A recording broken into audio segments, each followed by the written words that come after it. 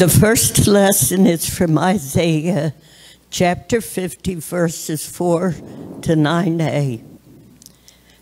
The Lord God has given me the tongue of a teacher, that I may know how to sustain the weary with a word. Morning by morning he wakens my ear, to listen as those who are taught. The Lord God has opened my ear, and I was not rebellious. I did not turn backwards. I gave my back to those who struck me, and my cheek to those who pulled out my beard. I did not hide my face from insult and spitting. The Lord God helps me. Therefore I have not been disgraced. Therefore I have set my face like flint, and I know that I shall not be put to shame. He who vindicates me is near. Who will contend with me? Let us stand up together. Who are my adversaries? Let them confront me. It is the Lord God who helps me, who will declare me guilty. The word of the Lord.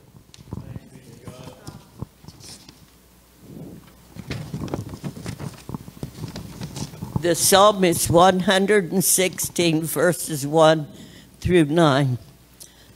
I love the Lord who has heard my voice and listens to my supplications. For the Lord has given ear to me whenever I call. The cords of death entangle me. The anguish of the grave come upon me. I come to grief and sorrow. Then I called upon the name of the Lord. O Lord, I pray you, save my life. Gracious is the Lord and righteous. Our God is full of compassion. The Lord watches over the innocent. I was brought low, and God saved me. Turn again to your rest, O my soul, for the Lord has dealt well with you. For you have rescued my life from death, my eyes from tears, and my feet from stumbling. I will walk in the presence of the Lord in the land of the living. The second reading is James chapter 3, verses 1 to 12. Not many of you should become teachers, my brothers and sisters, for you know that we who teach will be judged with greater strictness. For all of us make many mistakes. Anyone who makes no mistakes in speaking is perfect, able to keep the whole body in check with a bridle. If we put bits into the mouths of horses to make them obey us, we guide their whole bodies. Or look at the ship, though they are so large that it takes strong winds to drive them. Yet they are guided by a very small rudder, wherever the will of the pilot directs. So also the tongue is a small member, yet it boasts of great exploits. How great a force is set ablaze by a small fire, and the tongue is a fire. The tongue is placed among our members as a world of iniquities. It stains the whole body, set on fire the cycle of nature, and is itself set on fire by hell. For every species and beast and bird, of reptile and sea creatures, can be tamed and has been tamed by the human species. But no one can tame the tongue, a restless evil, full of deadly poison. With it we bless the Lord and Father, and with it we curse those who are made in the likeness of God. From the same mouth came blessing and cursing. My brothers and sisters, it ought not to be so. Does a spring pour forth from the same opening both fresh and brackish water? Can a fig tree from brothers and sisters, can a fig tree, my brothers and sisters, yield olive or a grapevine figs? No more can salt water yield fresh. The word of the Lord. Thanks be to God.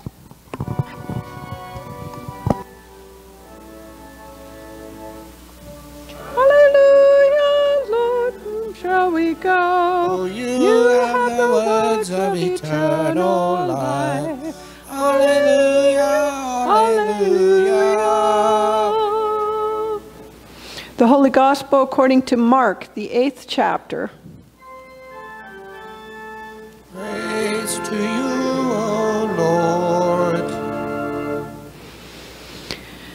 Jesus went on with his disciples to the villages of Caesarea Philippi, and on the way he asked his disciples, "Who do people say that I am?"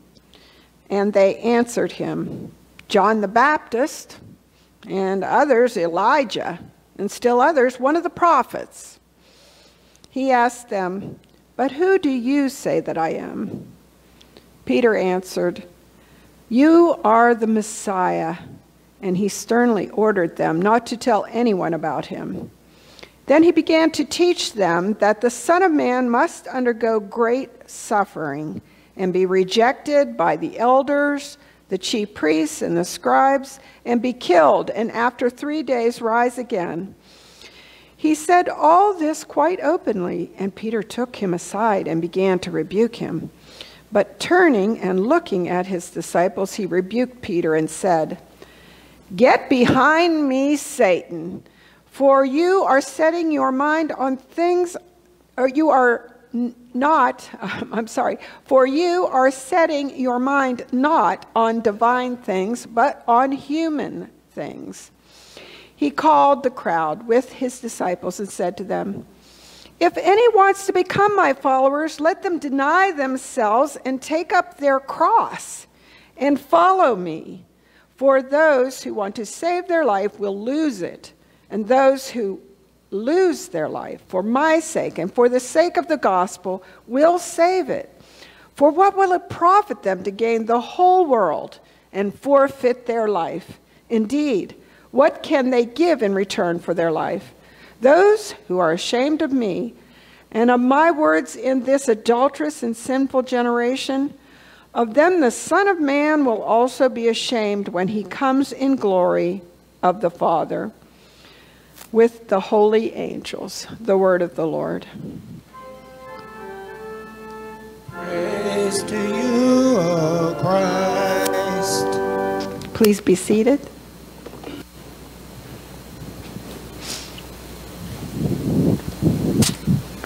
I don't think we have any little people with us today, sadly. We'll look forward to them in the future. Also, a quick reminder that if you haven't already signed up for the leadership retreat, if you're on council, we will need you to do that. And also there are buns. I don't know, did they mention that? The buns that are out there near the office door. There are lots of hot dog buns and some hamburger buns. So please take them with you if you would. I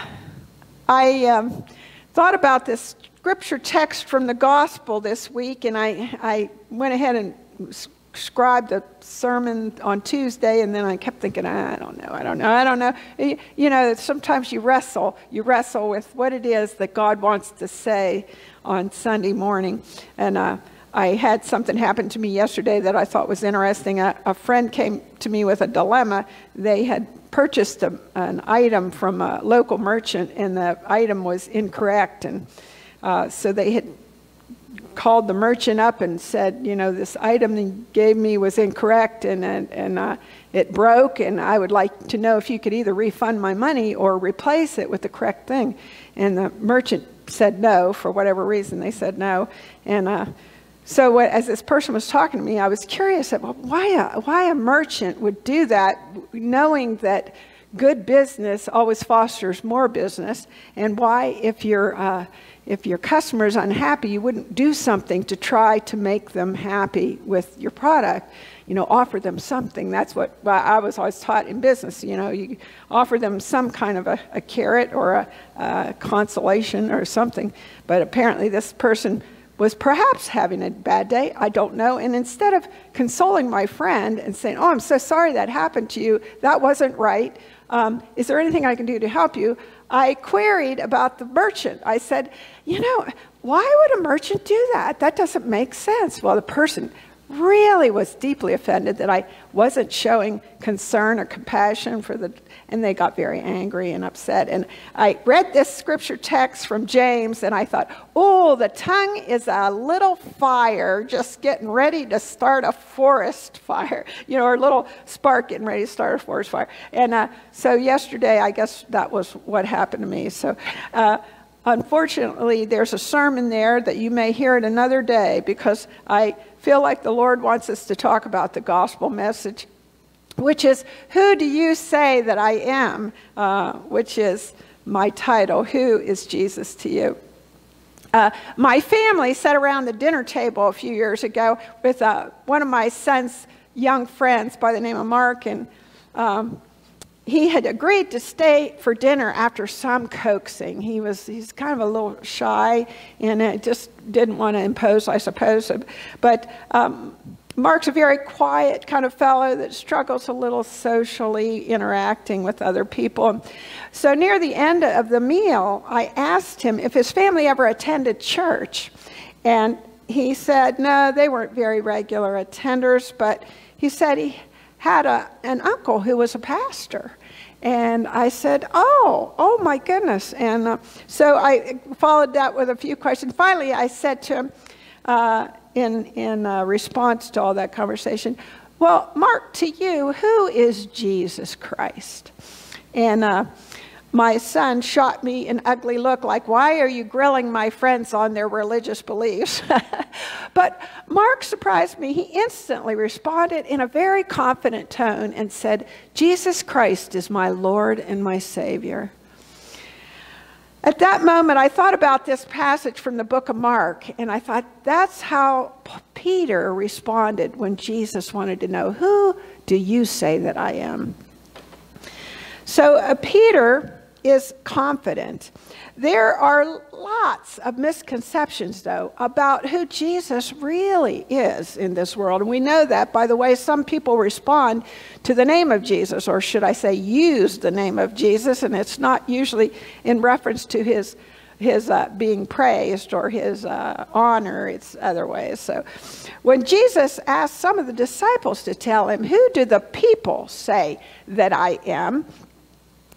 They told him John the Baptist was the first thing out of their mouth. So, and that's really not too surprising when you consider that John and Jesus in the physical were cousins. So there's a possibility that God had created them both very similar in appearance. And we also know that Herod thought at one point that Jesus was John the Baptist come back from the dead, because he had beheaded John simply to fulfill a request, and then regretted it and was afraid that this person, Jesus, was John the Baptist, come back to haunt him. So we have these misconceptions about who Jesus was. And some people said he was Elijah. You remember the transfiguration on the Mount. There was some beings there that Peter and the other two disciples saw. Elijah.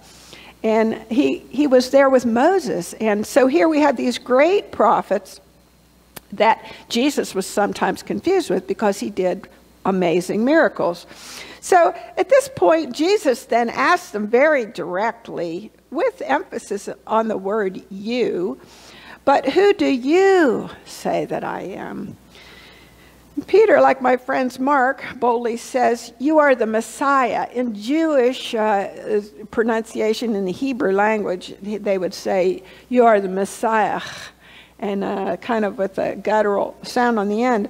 Or, "You are the Christ." In Greek, the word Christ and in Hebrew, the word Messiah both mean the anointed one. And perhaps you all know this already, but by saying that someone was anointed, it meant that you recognize that person as a divinely chosen leader who the people, generally a king or a royal person, a king who would be an agent of God to restore the people or bring about restoration to the end or to the conclusion of whatever they had come to save. Peter is saying that they recognized Jesus as a divinely appointed leader destined to bring restoration.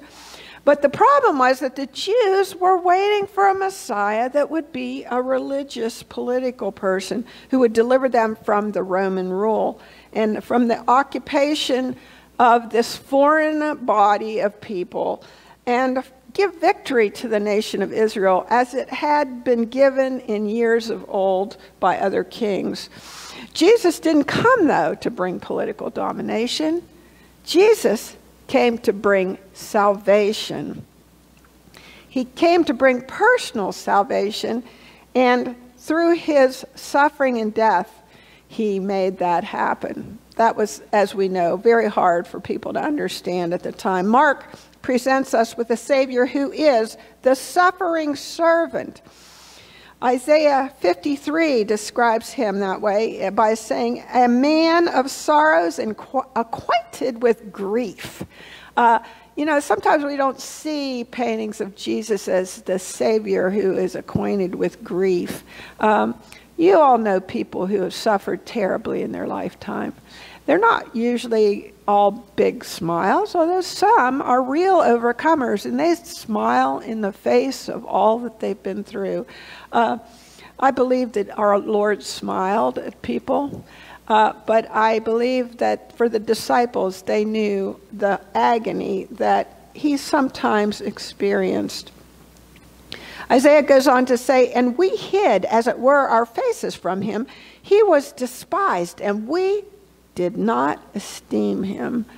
When we don't stick up for friends, that's kind of what's going on.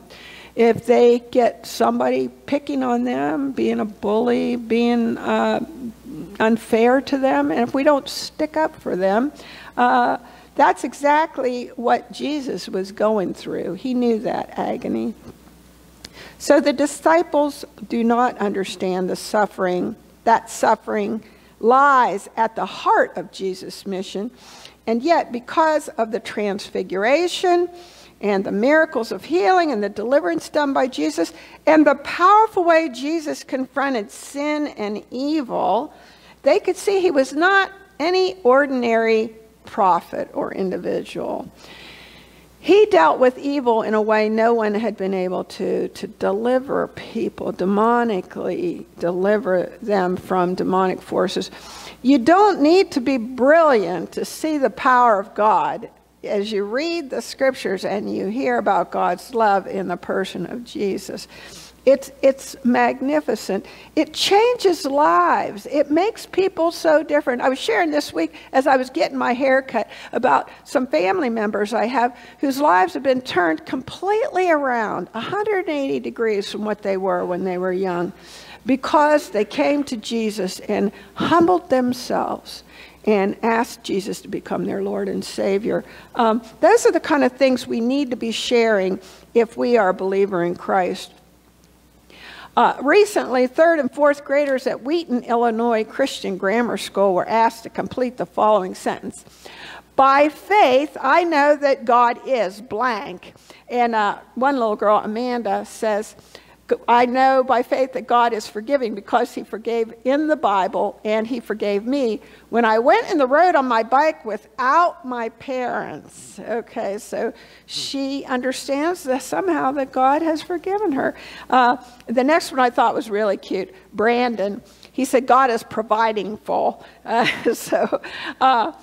He says, because he dropped manna for Moses and the people, and he gave my dad a job. Sometimes kids are so precious, they understand that that's a blessing from the Lord. The next one was also a little boy, Paul, and he said, by faith I know that God is caring because he made the blind see, the blind man see, and he made me catch a very fast line drive that could have hurt me. He probably sent an angel down. And then here's another little boy by the name of Jeremy. And Jeremy says, by faith, I know that God is merciful because my brother has been nice to me for a whole year. And two more. Here's one that is anonymous. By faith, I know that God is faithful because the school bill came and my mom didn't know how we were going to pay. 2 minutes later, my dad called, and he just got a bonus check. And he says, my mom was in tears. And then finally, the last one's from a little girl named Hannah. She says, by faith, I know that God is sweet because he gave me a dog. God tells me not to do things that are bad. I need someone like that.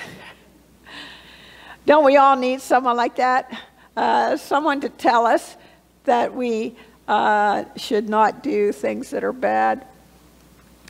It is the personal faith we step out on that allows us to know Jesus Christ as our Lord and Savior, and to have the freedom to give our burdens to God.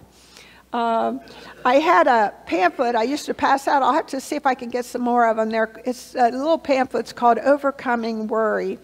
And in the pamphlet, there's a story about a girl by the name of Joni Yoder. We have a lot of Yoders in this area with all the Amish. But she gives a life-altering account of learning to trust the Lord, not as a last resort, but as a first response to trouble in her life. And I love this little book. I'll see if I can find it. But she said, the answer is not in what we do, but in what we believe. I was listening to NPR yesterday, and they had a fellow in there talking about how gratitude changes your whole demeanor in life.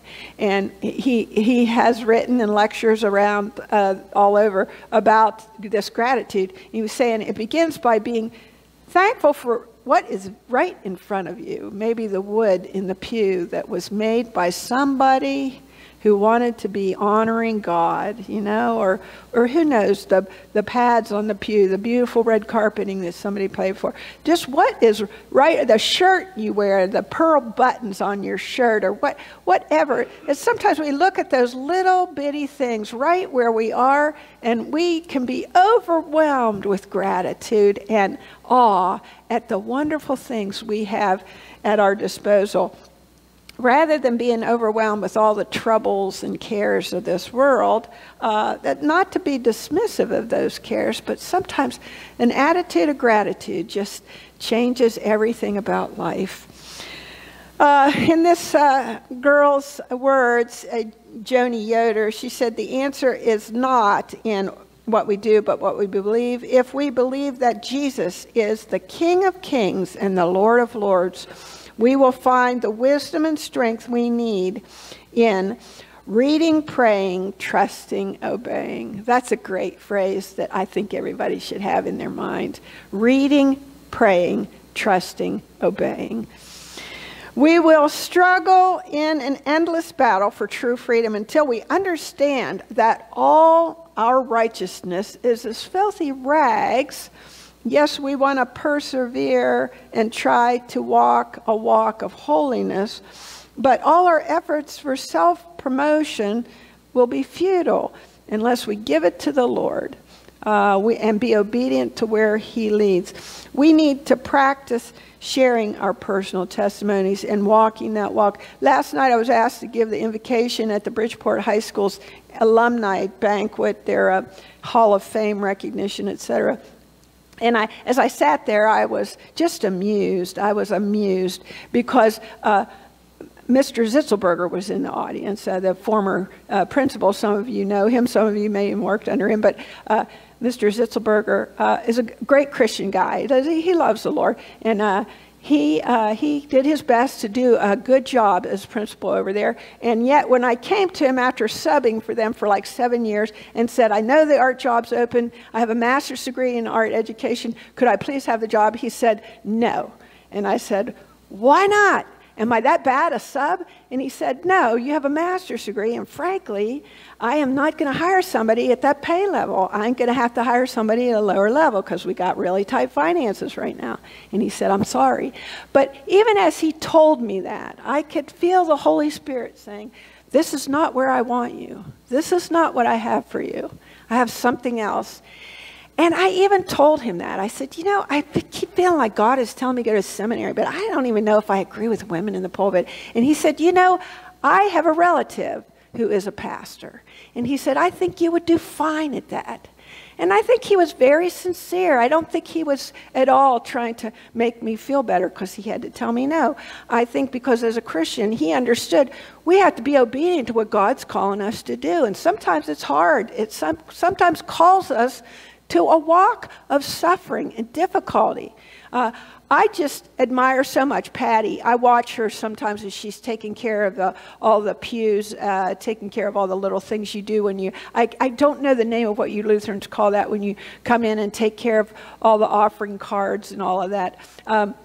But I watch her sometimes from the back, and it just blesses my heart to see somebody's taking time out of their day, no matter how they feel, to serve the Lord. So many of you were here yesterday. I had somebody not part of the church say to me yesterday, man, this church has a lot of workers.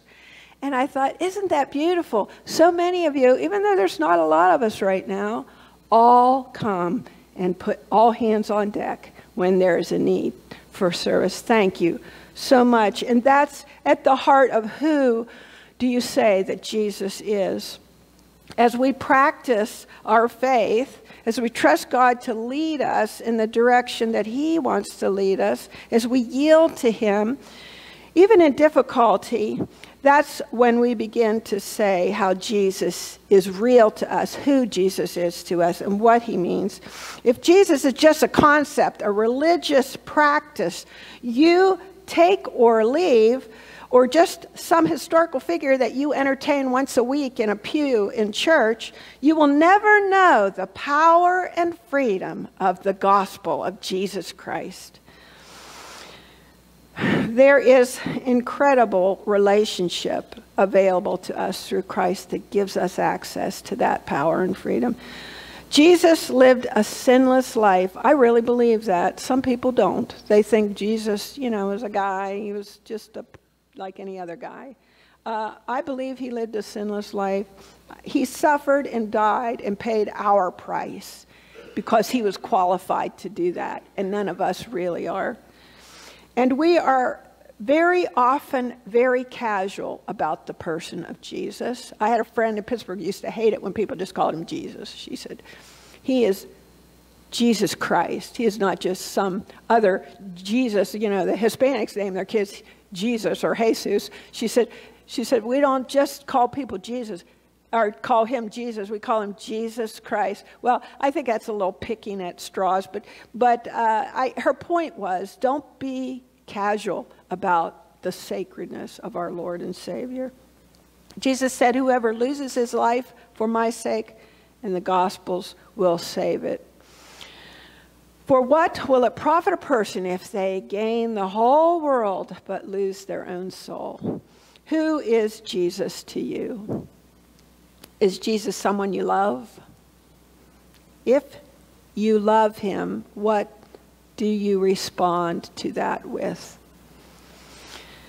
If you want to think about who Jesus is and you're not sure, feel free to call me, talk to me, visit me. I'm in the office, usually Tuesday mornings, all day Wednesday. You can get a hold of me anytime on my phone number. I'd love to talk to you. And we have some elders that are highly qualified, deep in their faith, that would be happy to share with you if you have any questions. Is Jesus someone you are excited about having a relationship with? Or is it Jesus is just some other topic I'd rather not think about? Someone that's made a difference in who you are today? I hope so. And if so, I hope you share that with others on a regular basis. I know a few of you do. I wish all of you would have the courage to do that. Hold on to that and nurture it, whatever that story is. But know that God is calling you to be able to be accountable, to take up your cross, and to follow Jesus in the kingdom of God for eternal peace. Amen.